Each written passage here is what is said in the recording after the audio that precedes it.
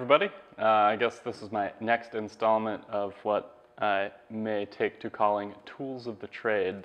This is another widget that I put together to help me work a little bit faster, more efficiently, and more accurately. And this whole contraption that you see in front of you revolves around these little pieces of thermal adhesive and the LED. All this for that. Now, one thing that's really important about using thermal adhesive with these LEDs is following the manufacturer's specifications for time and for pressure. And it really does make an observable difference to follow the specifications versus not. And by observable, I mean your light is going to be better at maintaining its brightness for longer. Basically, as the LED heats up, it's going to lose a little bit of output if the temperature, well, basically if it gets too hot. So one way we keep that from happening is with this thermal interface. The heat actually goes out into the flashlight head and allows our LED to stay strong and bright.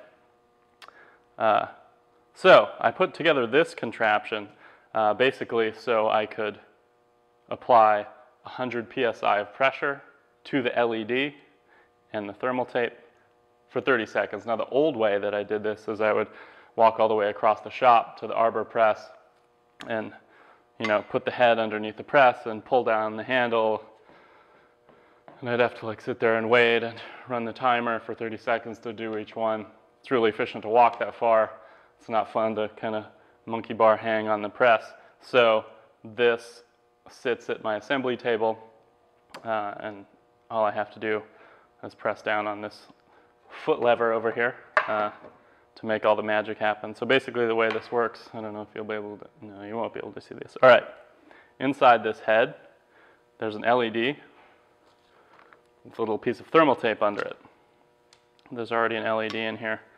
So I take this sleeve, which actually centers the LED inside the head, if I put it in the right direction.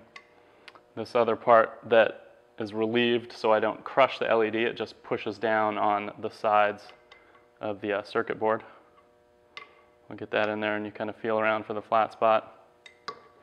And this other aluminum piece that seats itself around the inside of the light, and basically I'm going to squish this whole thing together in order to get our contact.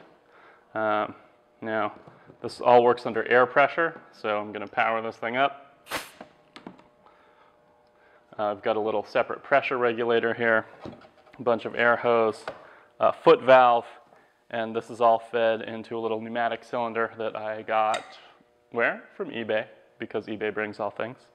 It's a little pneumatic cylinder with a short 1/4-inch stroke, and then this whole steel frame I built around the cylinder in order to push down on this thing with 100 psi for 30 seconds. So basically the way it works, there's some little circles on the top of the piston that help me align this thing right in the center. Push down on the foot pedal.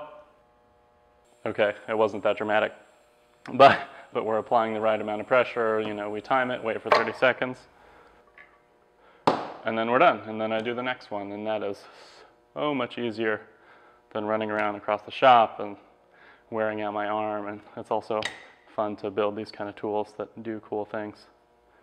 There's also, this is really dark, there's a speed control valve on the input, so the cylinder doesn't just slam up to the top, but it starts to apply the pressure gently.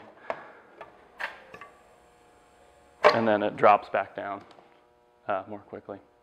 All right, thanks for checking in.